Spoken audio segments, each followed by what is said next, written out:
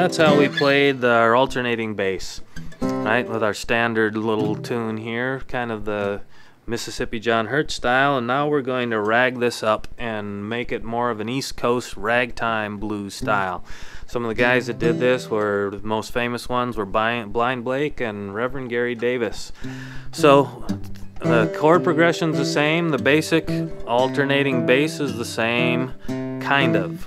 So here's the new twist. So this has been our standard C alternating bass. So 5th string, 4th string, 6th string, 4th string, boom, boom, boom, boom.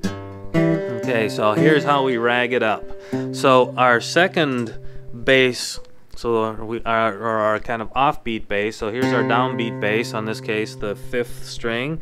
Instead of just hitting the 4th string on the next bass note, we make a chord and we kind of accent it. So just like in rock and roll we have that backbeat accent on the drum, well, it's the same thing here. So boom, chick, boom, chick. It's kind of a boom, chick, but it's really emphasized and it's a chord. I'm hitting, actually, rather than just the 4th string, I'm hitting the 4th and the 3rd string. So that's that sound. That's our chick sound. So it's going to be important to, I'm kind of muting it at the end so we don't have a lot of ringy jangliness happening, but it's going to be important to first get that figured out.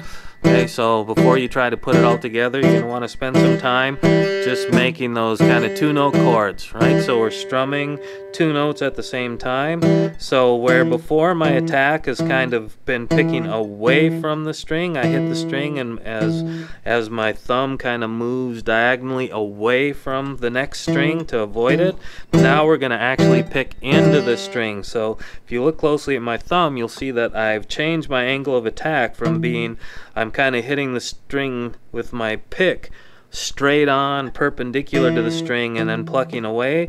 Now I'm leaning my pick into the string and making a little bit of a brush across the 2 strings there. And if you get a little bit more, a little bit less once in a while, it's not a big deal. It's not necessary to be super precise about it, but most of the time you're going to want to try to get a couple of notes there. And so if we add in our downbeat basses now, and we'll alternate back and forth between the 5th and the 6th string on our downbeat bass, and our second bass, our offbeat bass, is always going to be that little partial chord on our 4th and 3rd strings. Okay, and then we get that jump to it. Boom.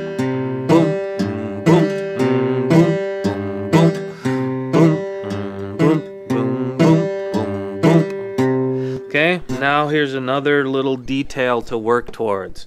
When I play my 5th string bass, the downbeat bass, the first one, I'm actually picking into my 4th string and stopping there for a second and then doing the strum.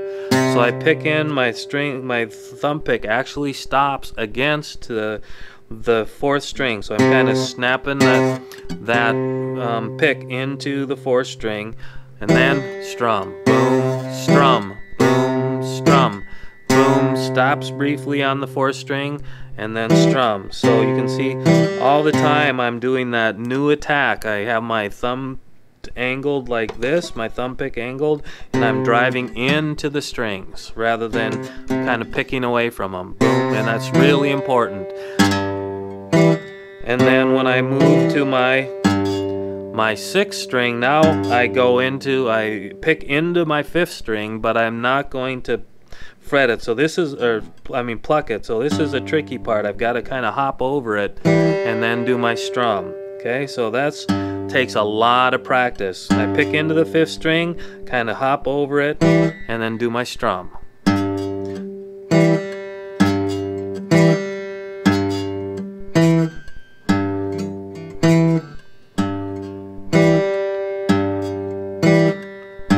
Okay, but you see, listen carefully to the note that the sound of that first bass note on the 6th string this time. See, when I pick away versus when I drive into that next string. See how there's so much more punch to it? That's just really important to the sound. So we drive into that string, we hop over the top of it without making a sound, and then we do our brush chord.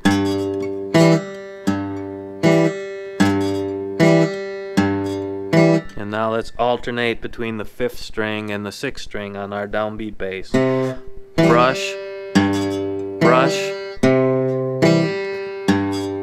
So each time I'm driving into, on our downbeat bass, I'm driving into the next string, and then I'm either brushing it, in the case of the 5th string, brush, or I'm hopping quickly over it to my brush.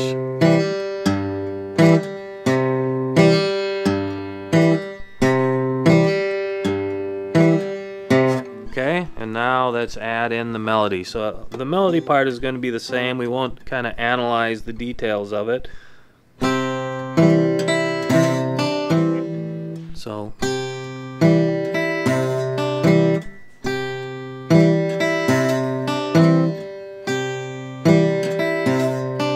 So that's the first phrase, our C phrase, and then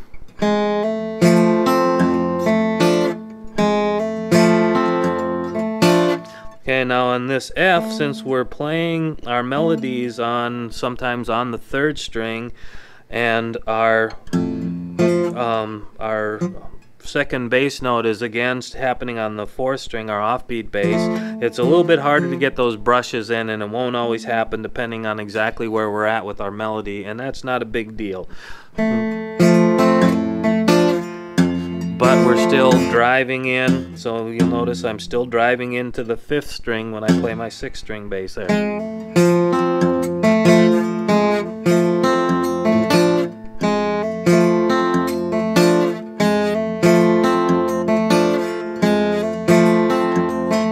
So we put those 2 phrases together.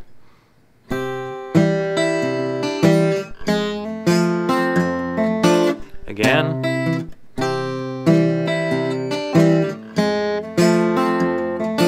One more time.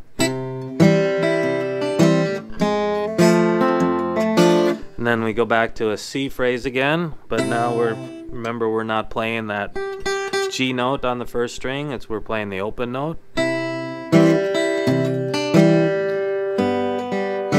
There's our G chord, and once again we're doing driving our 6th string bass note and the pick into the 5th string, and then hopping over and getting that partial chord on the 4th and the 3rd string.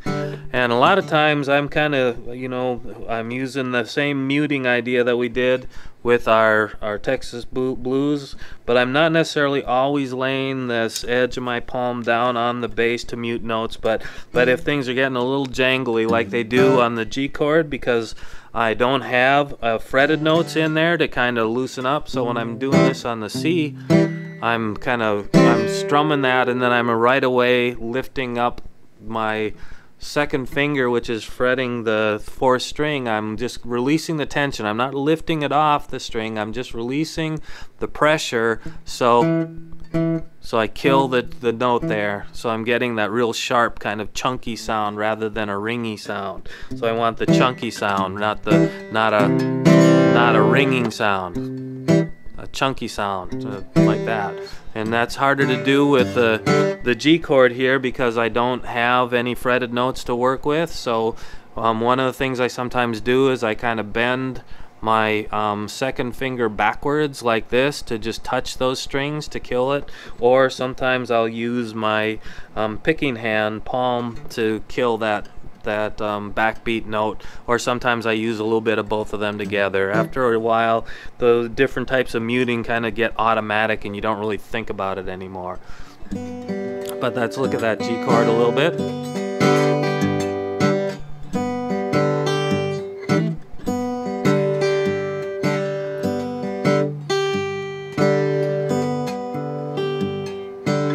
Okay, so that's how that ragtime bass goes.